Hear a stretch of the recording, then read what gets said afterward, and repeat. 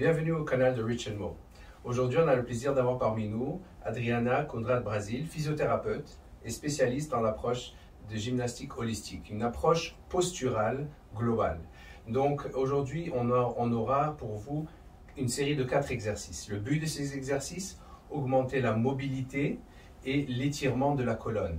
Donc excellent exercice si vous vous ressentez un peu comme moi, un peu raide, et pour déraidir un peu les tensions. Donc ça va suivre 4 exercices.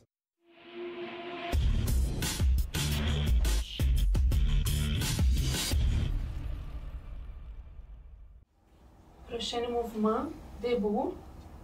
Prenez un bâton.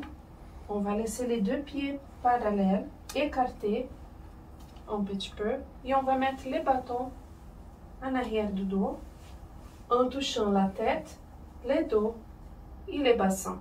On contracte l'abdominal.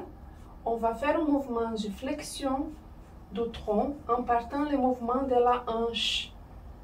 On laisse les genoux légèrement déverrouillés. Donc c'est un peu fléchi, mais pas beaucoup. Et le but de ce mouvement, c'est de ne pas perdre les points d'appui du bâton. Donc on ne peut pas perdre la tête, ni les dos, ni les bassins.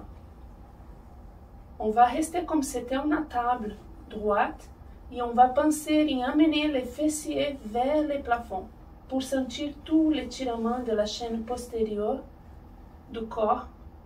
Et ici, on va imaginer comme si on voulait grandir la tête, avancer la tête pour donner la longueur pour toute la colonne, la cervicale. Ensuite, on contracte l'abdos pour retourner doucement. Et on revient. On répète, on fait la même chose. On ouvre les épaules aussi. Et on essaye d'amener toujours les genoux en direction les 12e orteils du pied. Pour travailler aussi, pas juste l'étirement, mais l'alignement de la jambe. On maintient. Et on revient. Si on sent qu'on n'a pas trop d'étirement, pas grave, on peut laisser ici. Si on va perdre l'appui, par exemple, de la tête, on reste ici.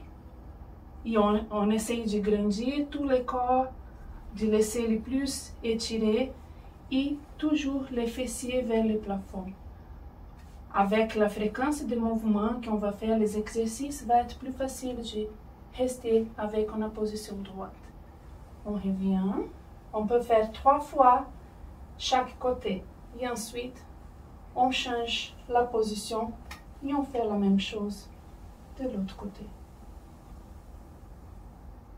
C'est important que le mouvement il va partir de la hanche. On ne fait pas comme ça. Toujours droite la colonne. Et une dernière fois, il contracte l'abdos. Il ne laisse pas les genoux fermés.